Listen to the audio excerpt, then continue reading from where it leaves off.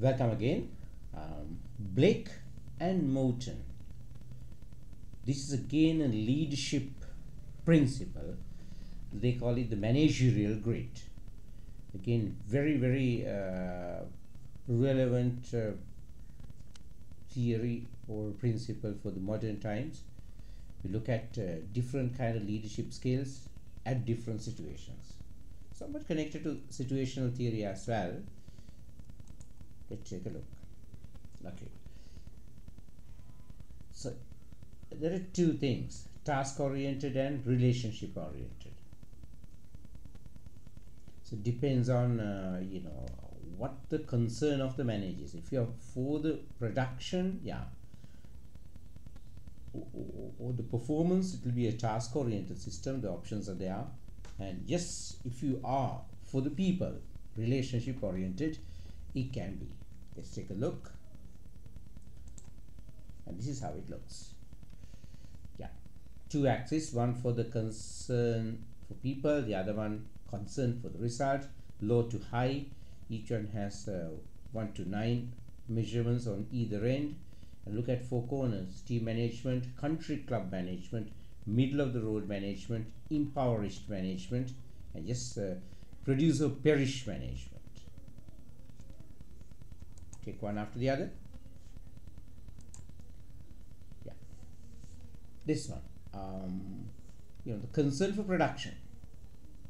That means you're driven by the production. Depending on manager's score on each of the two axes, we can assign different types of managers. So what is the manager's score? So this score manager can put for himself.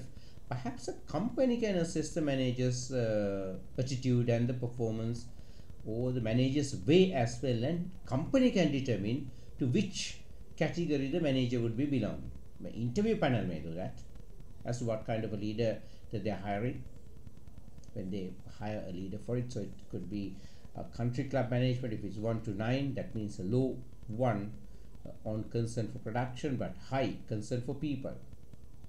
Country club right. Authority compliance management, maybe very high concern for production, but not much of a bother for people. So two vast ends. You could be middle of the road, 50-50, 5-5. So taking the first one, concern for production.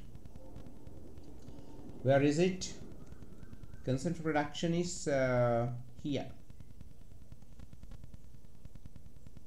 And the concern for people is very much less. Production to the maximum, and people matter less, means that the manager directly kind of controls towards the goals. He likes to give instructions and orders, very explicit, and want to get the job done. So that is concern for production.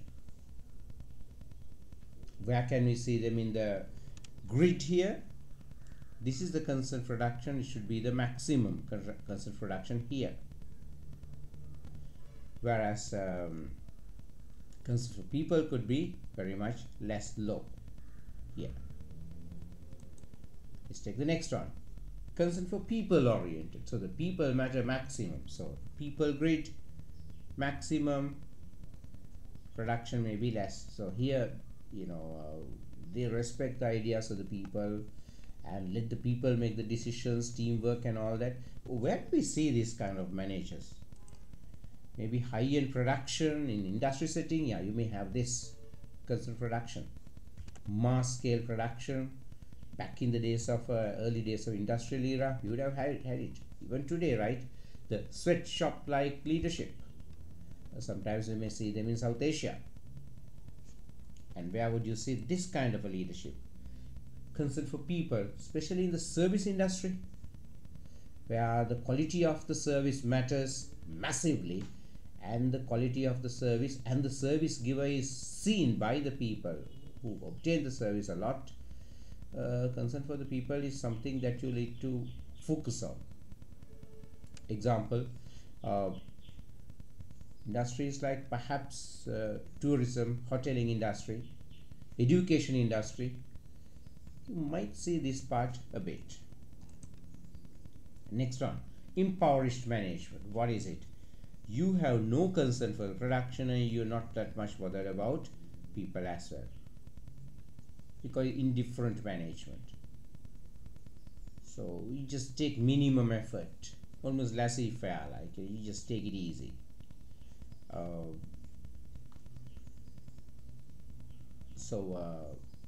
You refuse to be responsible. Where would you see this kind of thing?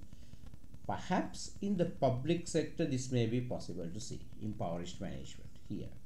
Less concern for production and less concern for the people also. So you are definitely an unfit person for leadership in the modern sense. It's not rare to see this, when the leadership fails, when the leadership doesn't take up responsibilities, and if the leader kind of takes an action where he avoids the responsibility, could be here.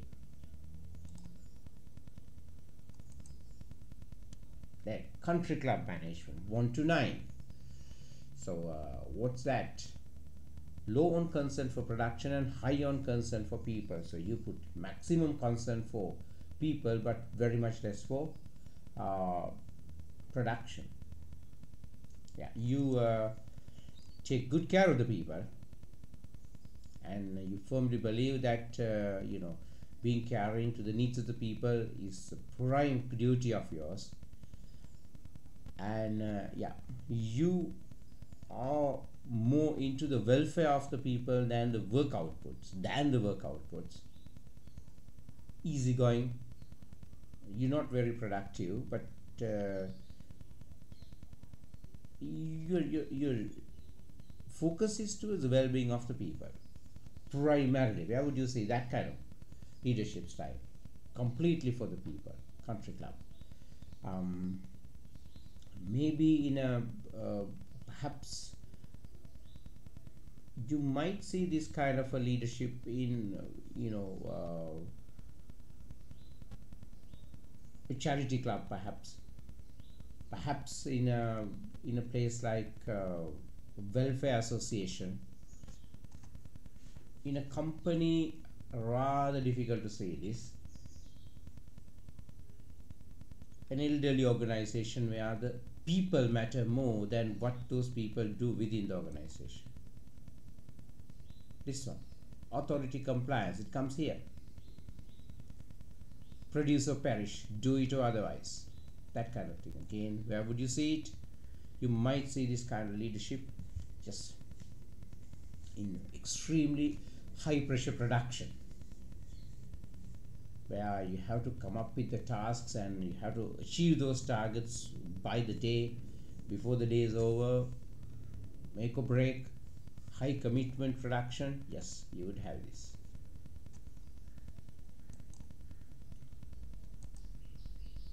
Next one, middle of the road. Medium concern for production as well as concern for the people. So again, think, where would you need it? Where would you be? Less pressure production or service oriented organizations where there's competition and there's not too much competitiveness. The company is on a very steady position, very steady platform where the business is solid and strong, and you worry a lot about keeping your people rather than letting them go.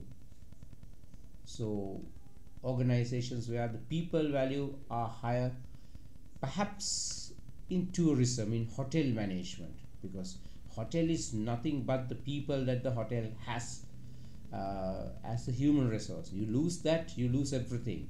And hotels are not exactly thoroughly task oriented. The tourists or the guests are there to have a rest or be themselves, so they're not exactly working as if they're in the military.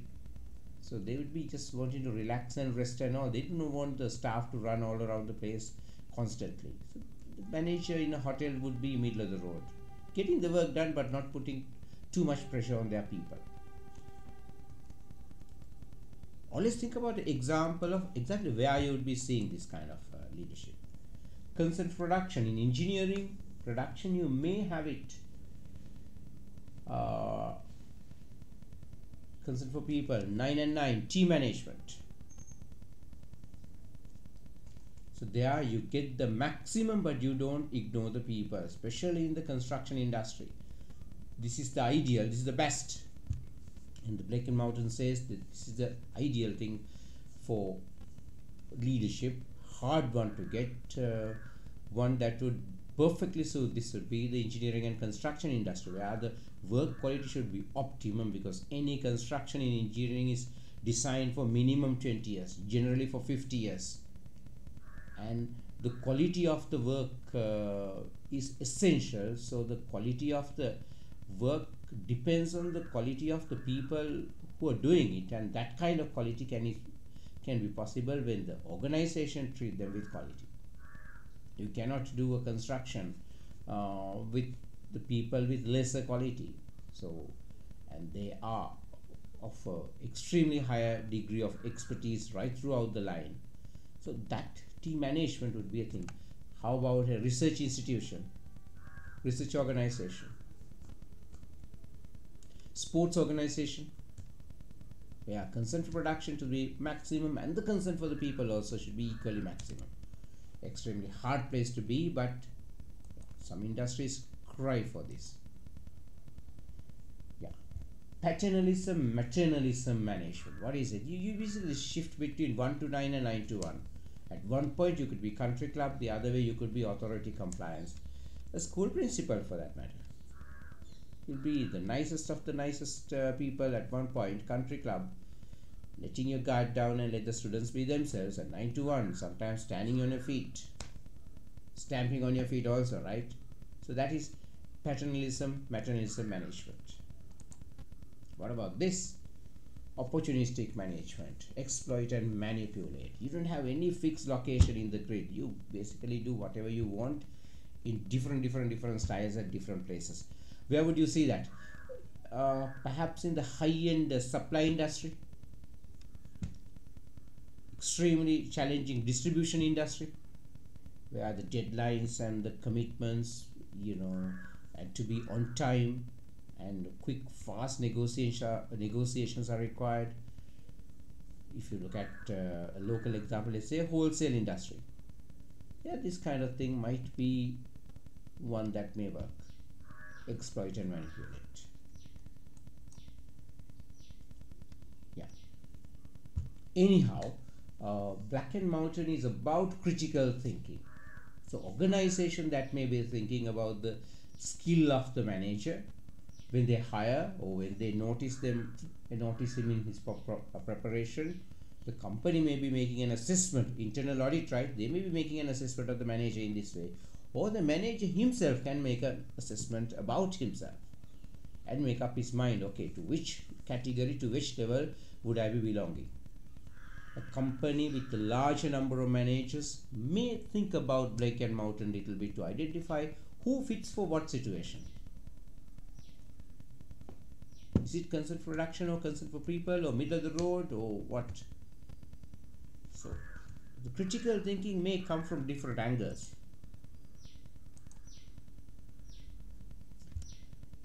Yeah, this is the ideal, the best. Of course, we discuss exactly where would we seeing them, right? We may be seeing them in the construction industry a lot, because the final quality of the product is a must, and the taking good care of the people who provide that quality is also a must. And the sports industry and so many other industries also. Advantages, take a look. Yeah, it helps the managers to analyze their leadership style through the grid. It means the company can analyze the leadership styles of different people, especially when a company hires a bunch of young guys as executives. What kind of quality these people are having, what sort of categories these people will be belonging to. It could be a nice workshop material for a workshop organizer or conductor of the workshop to identify the skills of each and every participant by giving them different tasks.